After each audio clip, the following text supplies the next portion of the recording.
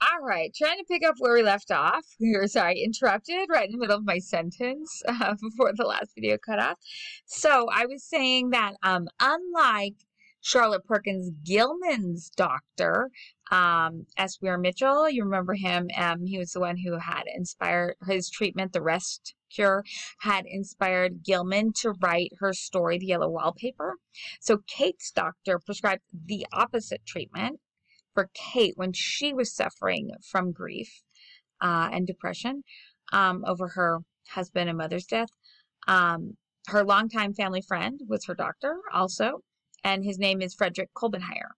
So this is the doctor who prescribed the cure for her. And for her, her cure was for her symptoms of depression and grief.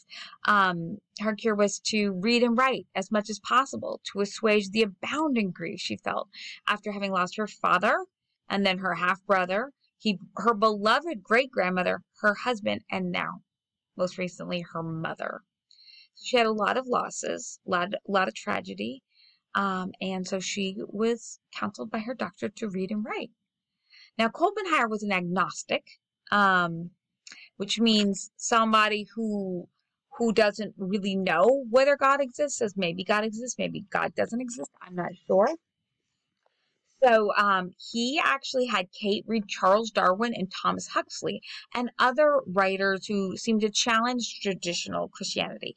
Now, I wouldn't say that Charles Darwin challenged Christianity per se, because he actually talks about God in his writings. However, a lot of people have taken Darwin's theories on the survival of the fittest and the and evolution and things like that that have come from his research. They have used that to turn on its head the argument that there is a creator, that God created things, and said, oh, look, since we evolved, God didn't create things. However, I mean, the two are not, of course, mutually exclusive. You could believe that God created things through evolution, that was the way he created things.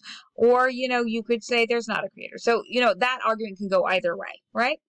It's kind of like you would say an agnostic argument, just like Kolbenheimer's, where, you could say there could have been a God, there might not have been a God based on evolution, right? It could go either way. So anyway, the anthology points out that through such study, she virtually renounced most of her Catholicism.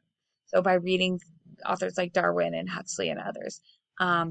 Kate also read regionalist fiction writers like Mary E. Wilkins Freeman, who, of course, we studied not too long ago. She wrote The Revolt of Mother, that really fun story, if you recall. And she also read other authors that were regionalists like Sarah Orne Jewett. All right, Kate read French realist writer Guy de Maupassant, whose writing struck a special chord with Kate. About him, she wrote, quote, this is Kate's quote herself, I read his stories, in other words, I read Maupassant's, back to Kate's quote, I read his stories and marveled at them. Here was life, not fiction. For where were the plots, the old-fashioned mechanism and stage trapping that, in a vague, unthinkable way, I had fancied were essential to the art of story-making?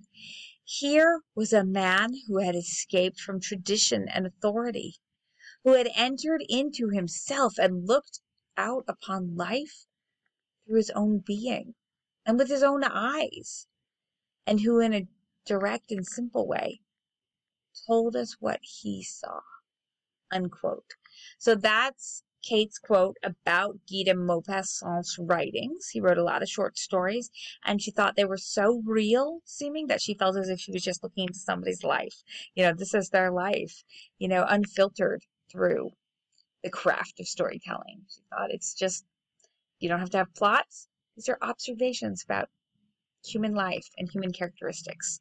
So, in the footsteps of these and other writers, Kate published her first poem in 1889. Her literary career took off from there. Her realist Louisiana regionalist writings with highly individualized female characters, often at the heart of these writings, quickly found an audience. Kate's short stories and poems were published in such notable magazines as Vogue. Yeah, Vogue. We still have Vogue today, right? And Atlantic Monthly, also still a publication of today. She was writing in the 1800s, but those magazines have been around that long that they actually published her writings way back when. She became a well-known author of magazine fiction in these publications and others, with her Creole, Cajun, and African-American characters, among others, from Louisiana. Her two acclaimed short story collections, Bayou Folk, published in 1894, and A Night in Acadie, published in 1897. Both of those short story collections contain many of her stories. 26 of Kate's stories were actually children's stories published in such notable family magazines as The Youth's Companion. Kate even wrote 2 novels. Well, actually, she wrote 3, but the first of her novels, At Fault, she published herself. And the second novel, Young Dr. Goss, she destroyed because she could not find a publisher for it. Kate's third novel, The Awakening, was, however, published, but was met with much criticism. So when I say she wrote 2 novels, she wrote At Fault and Young Dr. Goss first. She destroyed Young Dr. Goss, but she published At Fault. The third novel she wrote, The Awakening, was published, but again, it was not as favorably received by the critics as her first novel, At Fault. The novel was upbraided and condemned by critic and reader alike for its immoral themes, people said, and brash allusions to sexuality. So it was a little too ahead of itself for its time, at least for its time coming from a female author. Because, you have Madame Bovary, written by Flaubert in France at the time, and deals with similar themes. And, of course, there's A Doll's House by Henrik Ibsen, dealing with similar themes. Now, Anna Karenina also was written during that time period. And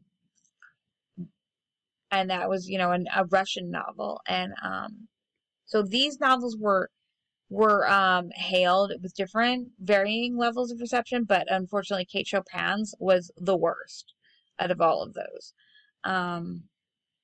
Her novel was kind of fell into obscurity after this time because of how much it was demonized by the critics and readers for its immoral themes and allusions to possible sexuality of its main character. Kate wrote another such story that same year called The Storm, but did not even attempt to publish it because of the story's, I would say, more explicit sexual content, but it's not really explicit by what we would say of today's standards. It was more overtly symbolically sexual is what I would say. That story is published now, but it wasn't during her lifetime.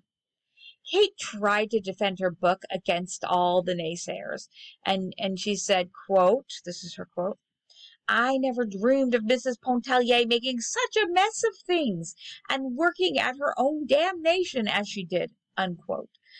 Of course, she's not damned in the book, but damned in other words, in public opinion, and made a mess of her book being able to be circulated for some time. But Kate's defense was to no avail, as the critics continued to attack the novel as not a healthy book, quote unquote, quote, not a healthy book, unquote, which, quote, leaves one sick of human nature, unquote, and whose, quote, story can hardly be described in language fit for publication, unquote. Those are all quotes that come directly out of our anthology. And they're found in the Kate Chopin biography section of that book. The book was even, some say, banned in the libraries of her hometown, St. Louis. Although some research say some pieces of research, if you read them, say they couldn't find evidence of that, and others say they do. Anyway, that's reported in our anthology. Could you imagine being an author and you're that famous and you're banned in the library of your hometown? Not sure if that's true or not, but that is the report. Unfortunately, this public skewering seemed to discourage Kate, who wrote only a few more short stories before she died suddenly from a brain hemorrhage only 5 years after she published The Awakening. So she died in 1904. So that was at that age of 54. She had published The Awakening in 1899 at the age of 49. She she earned hardly any royalties from this critically panned novel that fell into basic oblivion until basically the 1960s brought it back to scholarly attention, from which the novel's new life sprang, from which its new awakening. Uh, the Awakening now is heralded as an important proto-feminist novel for its lyrical, realist regionalism and for the awakening of its character Edna Pontellier into the new women of transitional turn of the century literature. Quite quite a revolutionary woman for its times. The novel is taught in high schools and colleges alike the world over now. So I welcome you to a reading of Kate Chopin's life and times in our anthology and of the writing of hers that we read this week, The Awakening. Enjoy it. It's a great piece of literature. Thank you.